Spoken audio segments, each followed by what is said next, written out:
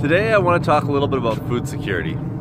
Food security is an issue that I spend a lot of time around. I talk to a lot of people about food security and food insecurity. And in some ways it's a real issue, especially if you're in the, you don't have a lot of income, maybe you don't have access to land. It's hard to say what your situation is. But as a concept, food security itself is actually completely ridiculous. Because I live on this street which I'm walking down right now, and I'm doing that for illustration purposes. I'm gonna walk by 30 or 40 lawns in the next few minutes, and each one of these lawns are absolutely insanely resource dependent elements. Michael Pollan said that the lawn is nature under totalitarian rule, I believe. And not only are each of these lawns monocultures, or pretty much close to monocultures.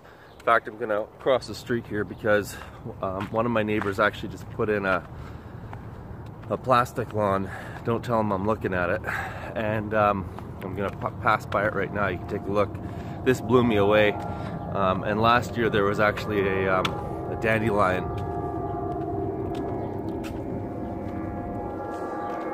Don't want to draw too much attention. Anyways,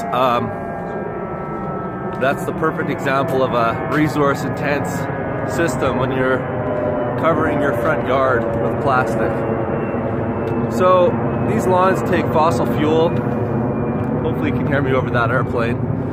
I'll say it again, these lawns take fossil fuel, and so much in fact that if you took all the fossil fuel from all the lawn maintenance in the United States, it would be enough energy to drive a Hummer around the earth 21,000 times. That's a lot of fuel. In addition to that, they take up enormous amounts of water, ridiculous amounts of water. I wrote a blog all on this kind of concept, Food Not Lawns. I think it was called The Grass Isn't Greener. I'll put a link in the show notes below. And you look at all these houses. So not only are they monocultures, not only are they taking huge amounts of energy to cut them, but you can see all the downspouts in the background. These are all homes that are getting rid of water as fast as it's coming into their system. So we're then using potable, chlorinated water to keep them alive. Now I did another calculation in that blog that I wrote, which was, if you took all the lawns in the United States, I couldn't find the stats for Canada, but the US is a good metric, if you will. If you took all the lawn in the United States and you converted it over to wheat, which we'd never do, we would turn it over to perennial polycultures, food forests, maybe small micro-grazing systems, depending on where in the city you were. The US could grow all the calories that it needs on one crop of wheat if you converted all the lawns over to wheat, which again, we would never do. So what that means, the reason I used wheat as a number in terms of calculating the capacity of, or what could be grown on that amount of acreage of lawn, was that it's an easy number to figure out. You can assume some bushels, how many bushels per acre, you know how many acres of lawn there is, and so you can do a really quick calculation. We know that perennial systems, polycultures that utilize biodiversity, would actually outperform this. And not only would they outperform it in terms of caloric density, but they would also create more habitat for birds and small animals, insects, bees, all the things that rely on these perennial polycultures. And so most of us that have homes whether we own or rent them are spending money maintaining these lawns that aren't actually doing anything for us. And so if we just changed where our money was going and how we were managing these spaces in front of our houses, the food security conversation would quickly go away.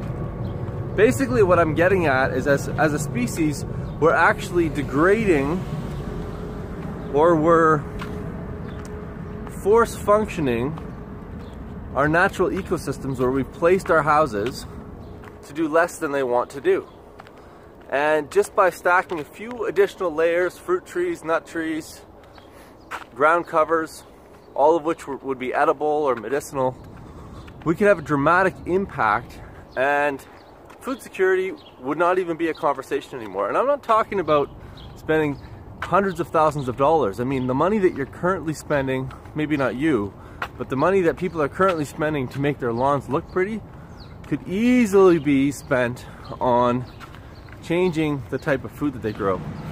The other interesting thing about the whole food security conversation is that people don't really know how to grow their own food anymore.